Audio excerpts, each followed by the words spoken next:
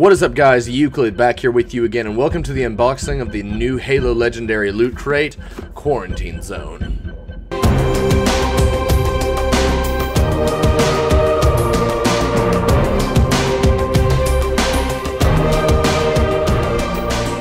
Okay guys, Quarantine Zone. I haven't been following too much on what's hinted, but it's pretty obvious this is a flood-based legendary crate, which, to be honest with you, before I actually looked into it, it almost seemed like the Awakening would be more of a flood-based crate, but I guess the Awakening was for the created, so I guess that's kind of the point there. Let's go ahead and take this generic kitchen knife and get this thing open so we can see what's inside. Same place as usual. Come on, Euclid. Get this knife out of the way so I don't cut myself. And let's see what's inside. Oh shit, look at that infected journal, honey. That's pretty sweet. I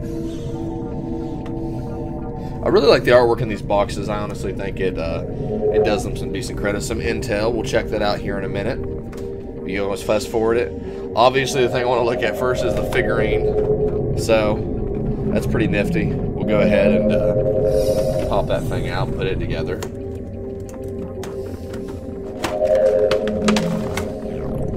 Oh, and look at the inside. Dare I say it, but if you look at the inside, it's infection form swarming at you, and it's from, oh my gosh, it's actually from the Halo 1 when you were going into 343 Guilty Spark level. That secret bay, that's Halo 1. It looks like a Halo 1 screenshot of them swarming you. That's awesome. Let's go ahead and pull this little guy out. A human UNSC Marine turned into a combat form. And not much assembly on these. It seems like there's less. Infected with an assault rifle. Got his nasty claw arm, which is pretty developed. And there's a lot of weight to this thing. It's kind of bulky. Very nasty. Very ugly. Kind of the point. But look at this infection form. That is absolutely awesome. That right there, the detail of this little infection form and everything just kind of makes my day. I really like that. Gonna pull the platform out here so we can get along with the rest of the crate. Okay. Hopefully I don't break anything like I did the last crate. I broke that grunt keychain. Couldn't figure out how to use it until I realized that it itself was a button. Very intelligent of me. Very cool. I like it. I dig it. And I like how the infection form can just kind of stand wherever it wants to. That right there, you'd almost want to buy this by itself. It's so detailed and cool. Get like a lot of... I can't describe it, but I really love this, the little barb in the back of it and everything else. And just, yeah, I think this is already my favorite thing about the crate. It's just a little infection form. Let's go ahead and set that to the side. Set these away. And down they go. Okay. Looking at the crate, I think one of the first things I see right here, the pin is a shotgun. I mean, naturally, it's going to be a shotgun. Pretty cool. Open it up. Little glow on there. Yeah, it looks awesome. And it looks more like you're going to like Halo 3 and newer era shotguns and everything. That's kind of the vibe I get from it. Pretty cool. I've never gotten a golden or a limited edition pin. I just don't have luck. Well, I already grabbed it. I might as well open up this plush, which is obviously an infection form. They're really showing the infection form some love with this crate. What? What's with the mouth? You got these little phalanges, which are kind of... I'd be careful because they feel somewhat cheap. Kind of like something you'd get off of a... Oh! Okay! I get it now. There's a Velcro. It's a Velcro sticky, so I'm going to test it to my shirt real quick. It's like sticking to my shirt. That's ridiculous. Yeah. So this is just to kind of keep it from grabbing anything else, but yeah, a little stick to you plush. So I could even stick that to my Rake costume's face. That would be hilarious. That's pretty cool. It's not super detailed, but as a plush, it looks okay. The tentacles and stuff, I would have almost preferred that they be made of the same material as the body, honestly. Because, you know, I want to give props where it's due, but I also don't want to kiss too much ass. The phalanges, the little tentacles, and the grasp, and the obviously these right here, I feel like the feelers and everything, they could have been a little bit better made. But, you know, I'm still not going to complain too much. I really like that it's Velcro and it sticks to things. That's hilarious. But I think these could have been made a little bit better. But pretty cool. So moving on, set you back there with your infected friends. Let's go ahead and take a... Oh, I wonder what's in that. That looks fucking sweet. Alright. Look at that. Spartan Exterminators. Let me straighten out this shirt a little bit. There's like an indentation from where it was packed. Spartan Exterminators. And the... I can't get the extension to stay out. If you look, the Master Chief's holding a gravity hammer. And he's looking at the flood saying, no, no, no. Or, for those of you that like old Jurassic Park movies. Spartan Exterminators. That's funny. Kind of goofy. I think the shirt could have had a little bit better design, too. I'm not here to bitch or complain, but people want honest opinions, not somebody that's just going to kick it and kiss ass so that they'll have someone follow them. I like it. I'm going to wear it. I like the shirts and make sure here. And as long as it's in my size, I'm happy. I love my shirts. Giving me plenty of shirts to wear, and you're making me happy. Let's go ahead and look at this little poster here that came with it, which I'm pretty sure we already know what it looks like. Try to avoid showing you guys my codes. But we have none other than Pavium himself, combating what looks like an infected engineer. So this is obviously going to be on the thumbnail, so if you just want to go to my videos and kind of like check out the thumbnails or zoom in on the screen or take a picture of the screen, and you kind of look at that. But yeah, that's Pavium holding the line. So that's pretty cool. I really like that. Yeah, it looks like an infected Hellbringer, an infected flamethrower troop from the UNSC, because it's got that kind of dome, EVA almost Spartan helmet to it. But the bonus is a rec pack. Barf. Hey, look, I'm not a big fan of Halo 5. I don't blindly hate it. Some people love it, and I'm glad that they're having fun with it. But I really don't want rec packs. I'll probably use those for giveaways. I was given some good advice by that, by some good content creators. Let's see what's in this little gem of a box. The last time I had a box similar to this, we got the Brute Gravity Hand. Is there these needle shards? What? These are needle shard pens. Are you serious? Where's the generic piece of paper? I need like a cheap piece of paper or something. Make sure there's nothing hidden underneath. I got needler pens. I need a stand to stick them in. All that's missing is that we have a stand of like a dead enemy or something, like a dead grunt that we could kind of stick them in and like put them like that. That would have made this 10 times better if it came with a little stand for that. I'm not bitching. I love it. That's fucking hilarious. And also, I'm kind of wondering, these pens won't go dry, but the ink is dried up at the top, so they at least put a cap on them. So let's go ahead and that is so cool. Look at that. Little needle shard pens. This is the kind of stuff that I want. I want stuff that's going to be actually usable, but is a really big ode to the Halo series. I just want to make sure I can actually write on the damn thing. Yeah, just regular. Looks like black ink. No big deal. But yeah, and the box is cool. Thing is, I'm turning into a bit of a hoarder because I don't want to throw any of my boxes away. The art's too cool. Good thing I'll be getting a bigger house come the beginning of this year, a bigger place to live, because if I didn't, well, I'd be a hoarder and I'd have to get rid of some stuff. So that's awesome. Let's go ahead and take a look at the last but not least, let's take a look at the Intel drop we have here. So hopefully it's really... I've been disappointed with some of the past ones we've had. But as long as you give honest criticism, I think that's what's going to help them, 343, Loot Crate, and Microsoft, you know, send us better stuff. So right away, we see this. See this image right here. Subject, Denver. Name, Alo Sabuka. Born December 2nd, 2454. Lineage, Sibalim Tet. Hair, gray. Eye, brown. Blood type, E+. Height, 221.4 centimeters. Weight, 104.3 kilograms. District, Terrace of Illumination. Province, 3rd Cloister, High Charity. Role, Vice Minister of Abnegation. It's got this meter reading right here that 38% left, 62, So I'm not sure what that meter means. Midnight Facility, Lambda Block, Cell 56.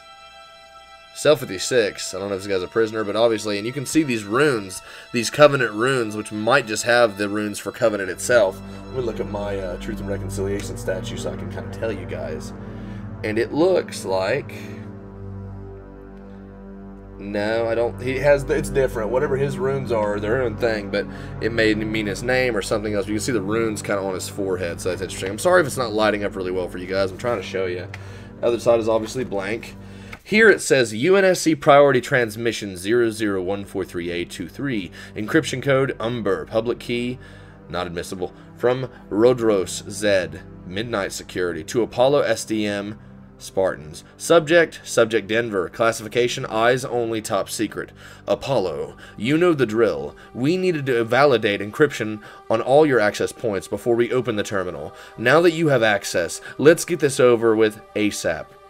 I'm not sure how the hell you got clearance for this data, but things must be pretty jacked up outside if they're letting some Year 1 Spartan 4 detective trawl Midnight Archives for an interrogation conducted 5 years ago. Not sure what you think you found, but it better be good. Some context is needed for this file. Denver was acquired in a cluster of debris on an irregular orbital pattern around Quiliest 4, roughly 21,494 clicks away from the installation 05. He was picked up by the Corvette Coral Sea while on patrol before Lisbon came online. When they found him, his vitals were rock bottom, close to flatlining. He'd been rationing nutrients and fluid supplies for weeks in a damaged skiff, which was functioning with minimal temperature control and only what we could carry with him during his escape from High Charity. Kind of figured where this guy came from was High Charity.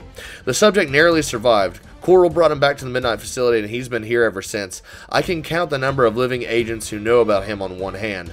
Well, I could, before you requested access to Cluster 82B6. Denver is real, Spartan, but I'm a little lost on the value of specific excerpt requests. It was really a side comment and had little intel value to the interrogators at the time. What was the nature of your case, Apollo? Okay. Nothing on the back.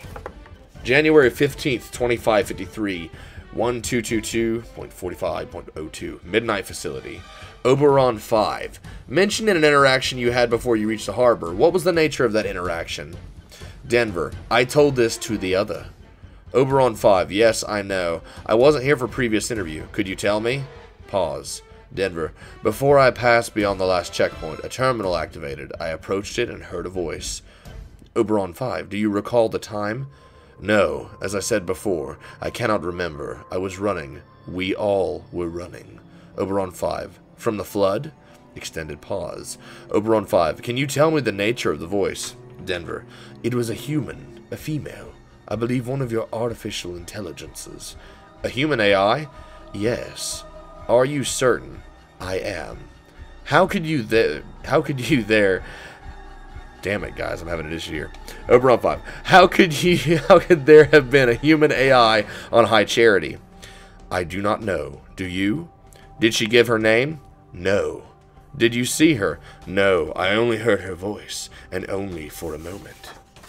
I love that he's talking to this interrogated, he's interrogating this minor Sanshayun. Oberon 5. What did she say? Denver. She was in pain. There were no words. Oberon 5. What was wrong with her? Denver. I do not know. Perhaps she had encountered the flood. Oberon 5. But if she's an AI, what could flood do to her? Denver.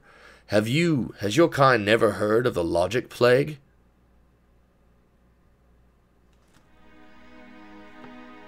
Are you fucking serious? Oh, that would be the absolute shit if that's what really motherfucker. What did you say? Even in victory, your species remains blind to the greatest realities of the universe. The logic plague was an instrument of the flood during their war with the Forerunners. It corrupted intelligences. Oberon 5. As in deactivated them? Denver. No, they were sabotaged or what? Or worse, completely undone and brought to madness, made into a greater monster than even the flood itself. Oberon 5. I find that pretty difficult to believe. Denver. Certainly, it is your species' greatest weakness. It was for this reason that artificial minds were verboten in the Covenant, lest our own creations turn against us at our most critical hour, a lesson your kind will undoubtedly learn at great cost. Are you shitting me? Evidently, Cortana has the logic plague, and that's what he's suggesting. It doesn't mean she does, but right there. But if she's an AI, what could a flood do to her? Denver, has your kind never heard of a logic plague?